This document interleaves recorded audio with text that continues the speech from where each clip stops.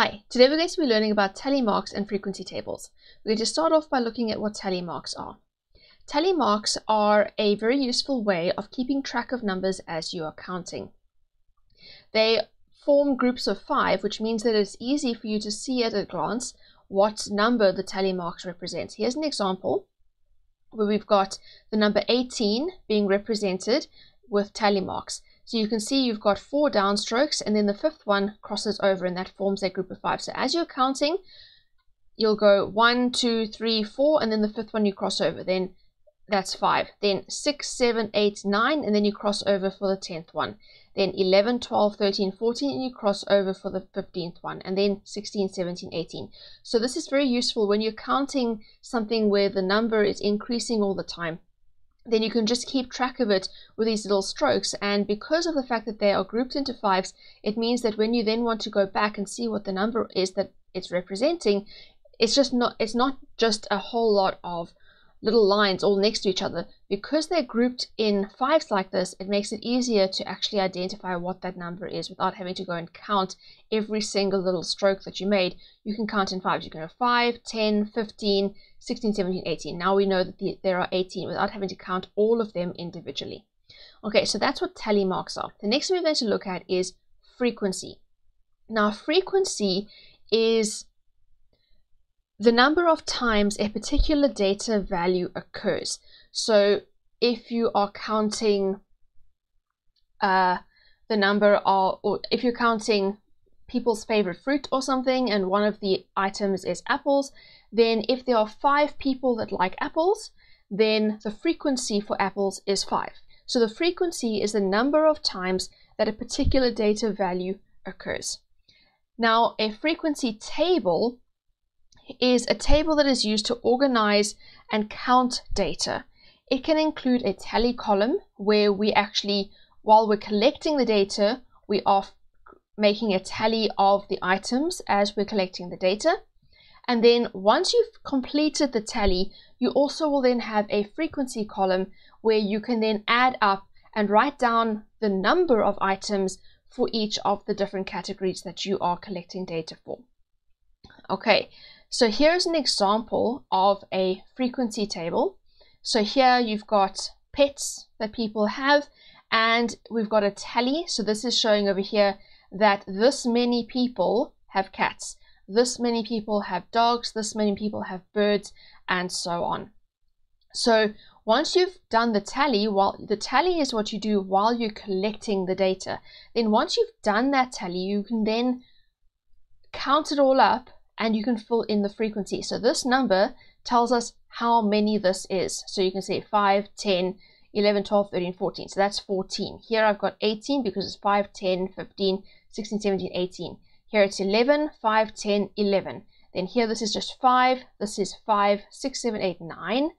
1, 2, 3, and 1. So your frequency column over here is basically the total for each of the different categories that you have in your data set.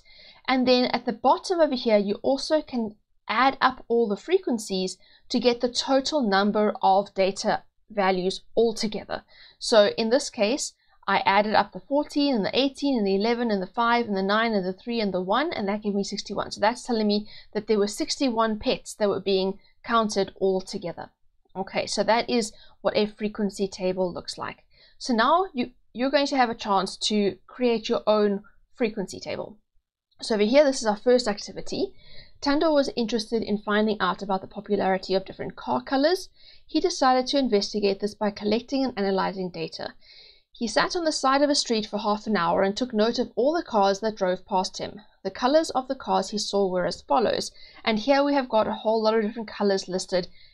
As they drove past him, he took note of the colors that were driving past him.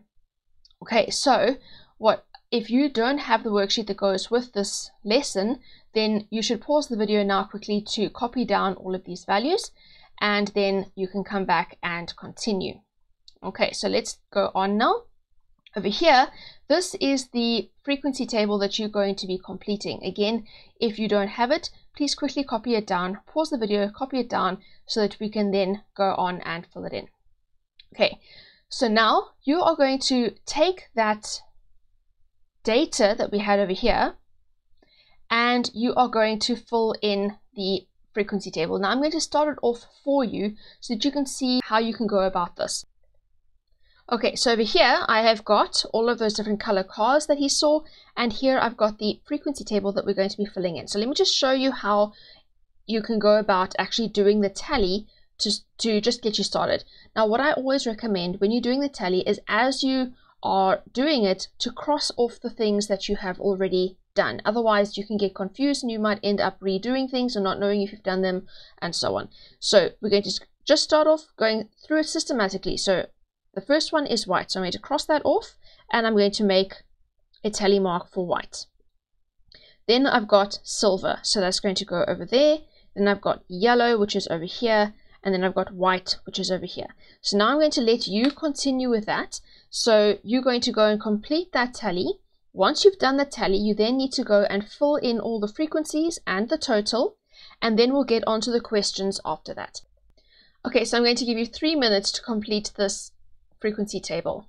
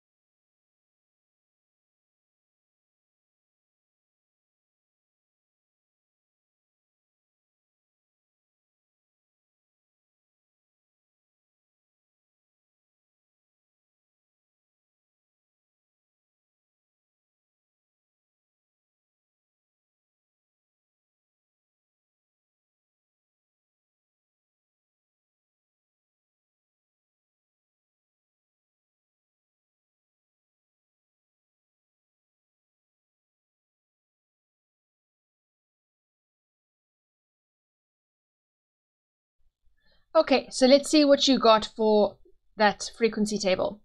Your frequency table should look something like this. Okay, so you should have 2 for red, 1 for orange, 3 for yellow, 2 for green, 8 for blue, 3 for purple, 1 for pink, 1 for black, 12 for white, 9 for silver, and 3 for gold. And you should have found the total number of cars altogether was 45. Okay, so now that we've got the frequency table filled in, now you're going to go and answer some questions about the data. Okay, so I'm going to give you 3 minutes to work on these questions.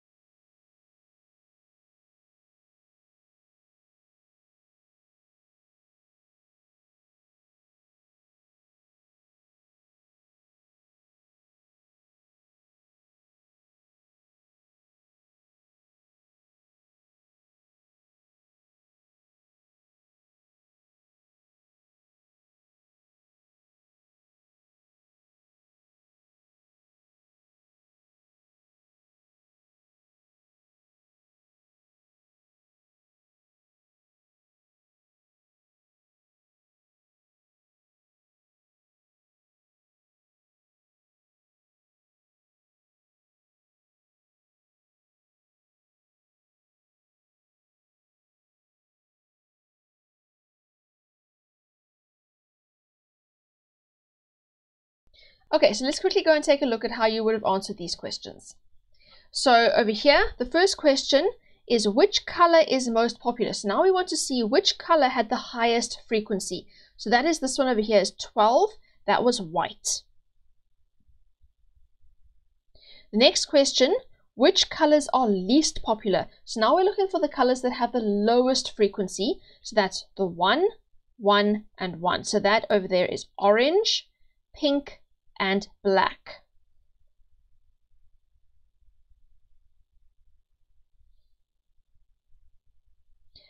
The next question, how many cars did Tando see all together? So this one is our total over there. That is 45 cars. Okay, and then the last question over here, before we get onto these ones, what percentage of the cars were silver? The percentage that were silver, first of all, we need to see how many cars were silver. That was 9. So that's 9 out of the total, which is 45, and we already know how to work our percentages. We're going to multiply that by 100. So that's going to give us 9 divided by 45 times 100 is 20%. So 20% of the cars were silver.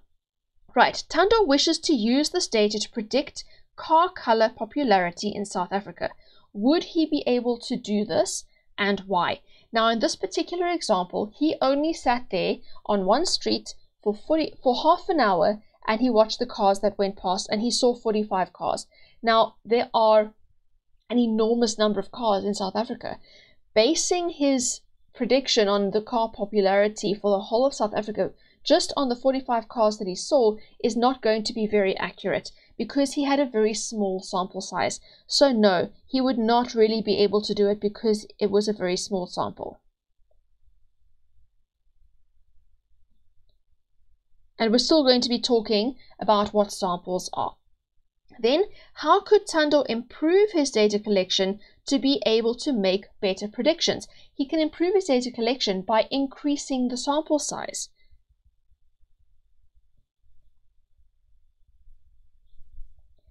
And to do that, he can watch cars for a longer period of time.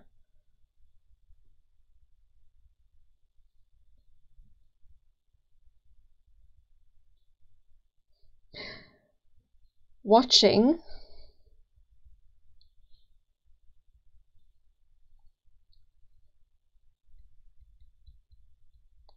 he can also make sure that he watches at different times of the day and in different locations.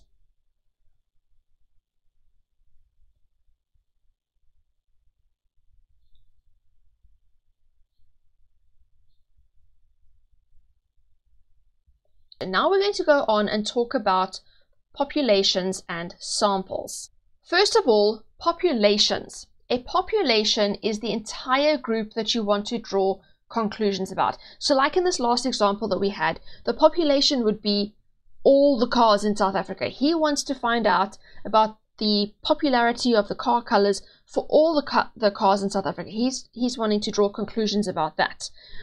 So that's the population. That's what he wants to be able to draw conclusions about. Now, he obviously cannot go and look at every single car in South Africa. It would not be physically possible. So instead, you look at a sample. A sample is a specific group that you will collect data from. Ideally, the sample should be chosen randomly and should also be representative of the population. So that's why I said in the last example that, first of all, he should be getting a larger sample. We're going to be talking about sample size next, but also he should be getting data not only from one location, he should be getting data from other locations and also other times of the day, because it would give a better representation of the population. If he's wanting to gather data about all the cars in South Africa, he should be looking at different places, not just one place. And then the sample size, like in the last example, he can't make predictions about all the cars in the whole of South Africa based on just 45 cars that he saw in half an hour. What if he was sitting outside a particular car dealership that happened to have a lot of white cars at that particular time, and people were test driving those cars. So he happened to be seeing a lot of white cars. We don't know the reasons that he saw the colors that he saw in that particular location at that particular time when he only saw 45 cars. It doesn't give a very good representation of all the cars that are in South Africa. So you need to have a much bigger sample size to get a better idea of the population. So the sample size will vary based on the size of the population. If you're only wanting to find out about something where the population is only 1,000, then you don't need to have as big of a sample size. But if you are wanting to find out, say, about the whole of South Africa's cars, then you need to have a bigger sample size. Okay, so the sample size will vary based on the size of the population, but the general guideline is that it should be a minimum of 100. So like with what Thando was doing, he only had 45 cars that he saw. That doesn't even meet the minimum. And also, there is a maximum as well. You can't just do complete overkill and get enormous amounts of data, because it would be too time consuming and wouldn't be cost effective. So you also have to cap your sample size at a certain point. So the maximum is either 10% of the population. Now, if you think of all the cars in South Africa, 10% of that would still be an unmanageable amount. So there's another way of capping it, and that is at 1,000. So whichever one is lower, you can do. So if 10% of the population is lower, then you can cap it at that. Or if 1,000 is lower, then you can cap it at that as well. So anything between 100 and either 10% of the population or 1,000 would be an appropriate sample size. Right, now let's have a look at intervals. Some kinds of data can be grouped into intervals or classes. Things like test marks or heights or weights or distances, things like that, they can be grouped into intervals, things that are numerical. When grouping data into intervals, you need to follow a few rules. One of the rules is that the intervals must be consistent and equal in size. So you can't have one interval that is 10 and another interval is 100. They need to be the same. Also, intervals can't overlap. So you can't have one interval going from 5 to 10 and the next interval going from 9 to 15, or even from 10 to 15, because then they both include 10. So you can't have intervals overlapping. And then there mustn't be gaps between the intervals. So you can't have 5 to 10 and then nothing, and then 15 to 20. You have to have intervals following on straight after each other. Right, so here's an example of some test marks from a class that wrote a test. And if we take these marks and we put them into intervals, then this is what our intervals could look like. We could have intervals from 0 to 9, 10 to 19, 20 to 29, 30 to 39, 40 to 49, 50 to 59, 60 to 69, 70 to 79, 80 to 89, and 90 to 99. Now, if you look at this, you'll see that nothing has been left out. So even though there were no marks in this particular interval, we don't leave it out. We still write it there. It is still one of the intervals, okay? So we don't have gaps. Also, we don't have any overlapping. So this isn't 0 to 10 and then 10 to 20 and then 20 to 30, because then we would have 10 there and there, and we'd have 20 there and there, and we'd have 30 there and there. We can't have overlapping intervals. So we can't have anything that appears in one interval in another interval as well. And also, all the intervals are the same size. All of them are from 0 to 9 or 10 to 19. That is a total of 10. This is also a total of 10. This is also a total of 10. Now, the intervals do not have to always be 10. You can have intervals of 20 or intervals of 2 or intervals of 100, whatever is appropriate for the data that you're working with. Okay, so in this particular case, the data I was working with, it made sense to do intervals of 10.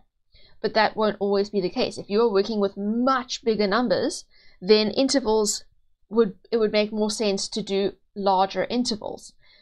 So you don't have so many intervals to work with.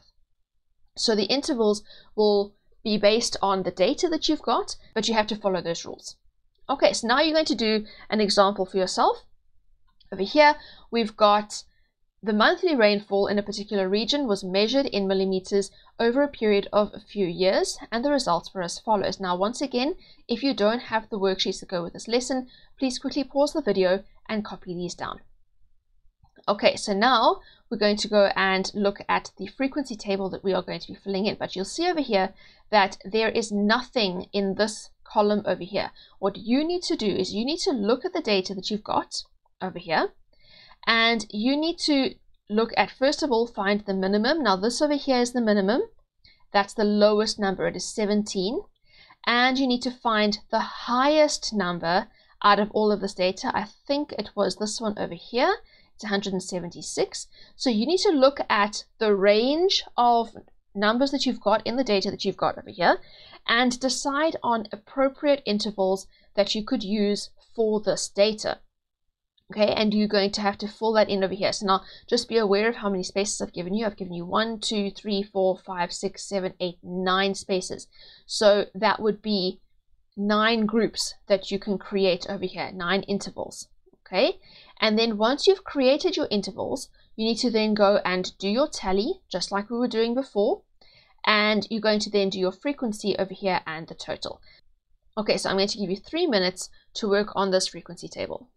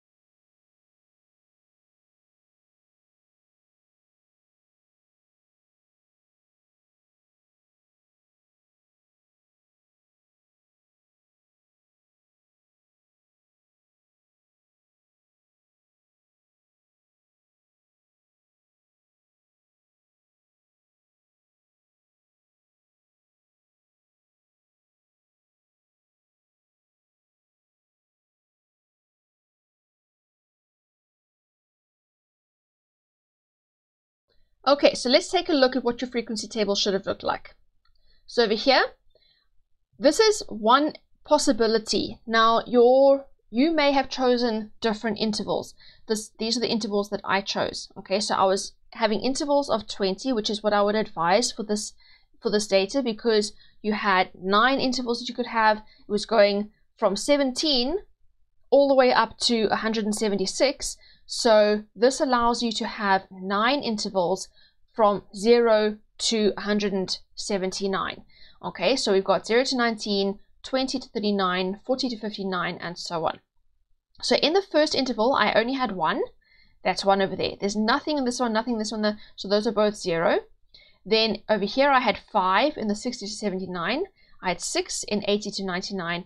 I had 15 in 100 to 119. I had 14 in 120 to 139.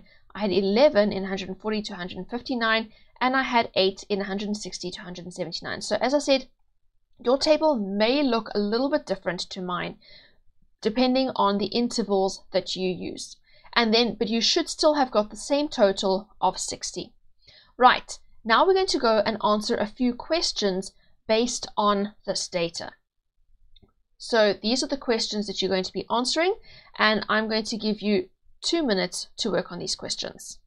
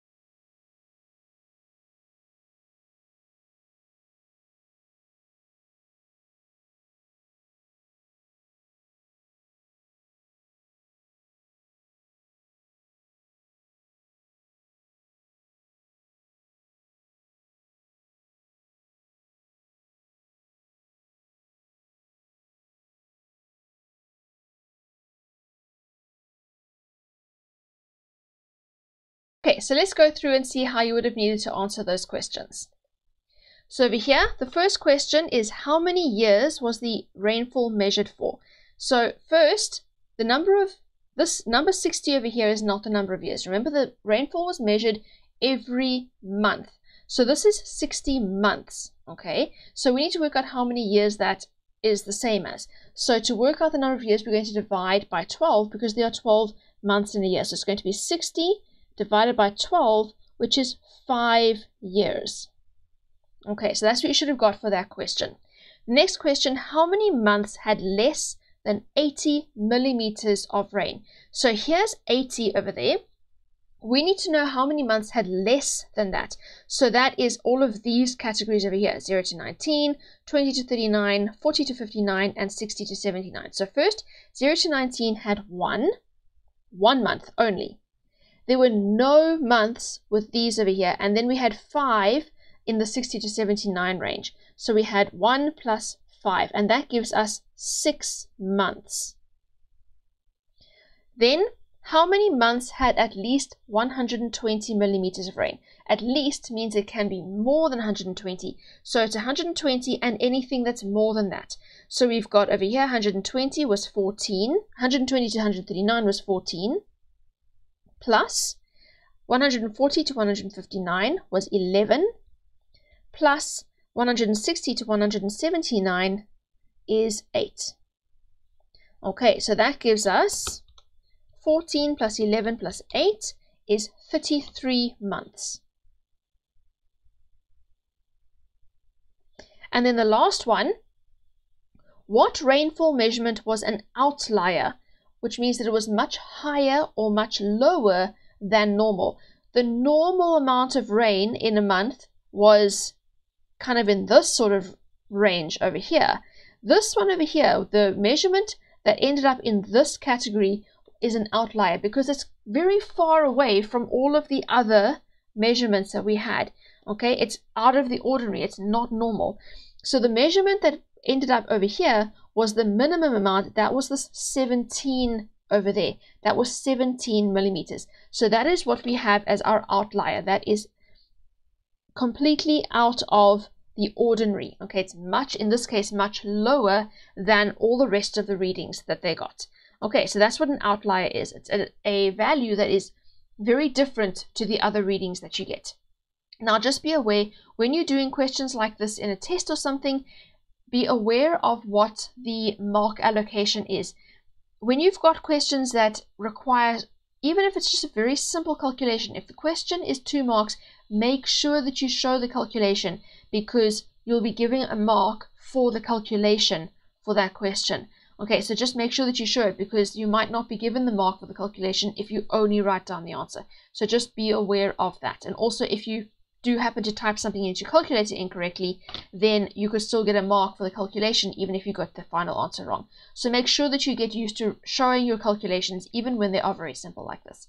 And that is how we work with tally marks and frequency tables. Now that we've learned the concepts in this lesson, it's important to practice, practice, practice. If you haven't already got the worksheet that goes with this video, you can find it by clicking on the link in the description below. The worksheet comes with an extra exercise full of questions for you to work on to master the concepts covered in this lesson. If you found this video helpful, please hit the like button so that others can benefit from it too. Also, be sure to subscribe so that you can easily find my other lessons, and hit the bell so that you will get notified about lessons as I upload them.